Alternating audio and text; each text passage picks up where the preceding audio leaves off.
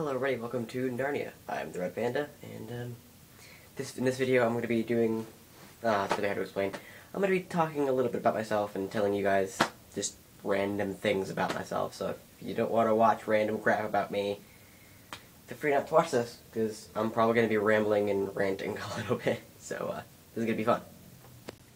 The first thing I want to share is that I play, 2 or 3 instruments, two-ish. I play guitar, and I play drums. I'm also playing snare drum in St. Peter's Drum Corps in Torrington, Connecticut, which is, yay, fun! I just joined this year, so actually, I'm going to show you guys my guitars and my drum kit. 1 second. Alright, so my first guitar is this lovely thing. This is my Black Dean Vendetta. It's really old, well not too old, but I mean it's a good guitar. It's got the stock DMT pickups in it, a little 3-way switch, tone knob, and volume knob. My tone knob keeps fucking sliding off. I don't remember the kind of wood the neck is, and then this is rosewood, and it has die-cast tuners. These strings are really weird, because these are, they're the Dario strings, and I normally don't like the Dario strings, because I think they suck. But, these are uncoated strings, and I've been using them for a little while. I mean, I haven't used this guitar in a couple of weeks, because I got my other guitar. But yeah, that's my first guitar. Alright, and this is my my newest guitar. It's a heavier. This is it looks like a Fender Strat, but it's not a Strat. It's a fake Strat, I guess. It's a Kramer Focus 211 or 211S. And I really like it. There's only a few issues I don't like with it. Oh crap, what are the issues? One, these tuners kind of suck. This thing does not like to stay in tune, even in the slightest. Mainly because of the tremolo on it. The tremolo, I want to get this switched out for a floating Floyd Rose so I can go up and down with it, and every time I use it, it either up-tunes my strings or down-tunes them, which drives me fucking nuts. And then for drum stuff, these are my Vic Firth Core Master, I think MS1s, my marching sticks, which I actually taped myself, and I really messed them up because I'm a freaking idiot, because these things are hard to tape.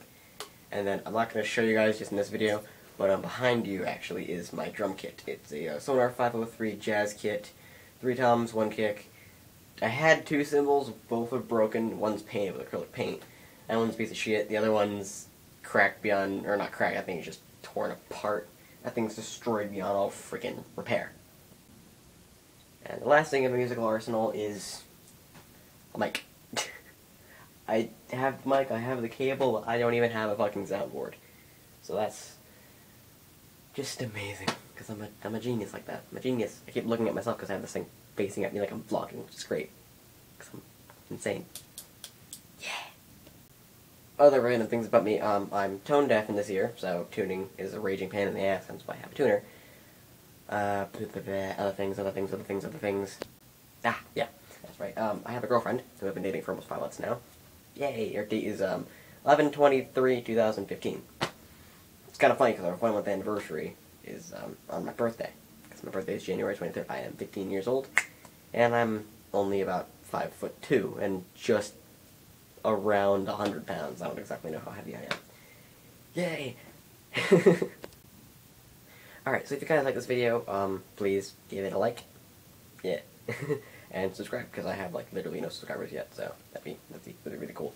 And also thank you guys for, I think, last time I checked it was 246 views on my video of the raptor flying over my head and basically popping my fucking eardrums. That was beautiful. I may do another video today with my friend who's coming over, but you'll have to wait for the next video to see him. Alright guys, thank you for visiting Narnia today with me, the Red Panda, and I will see you guys in the next video. Bye-bye.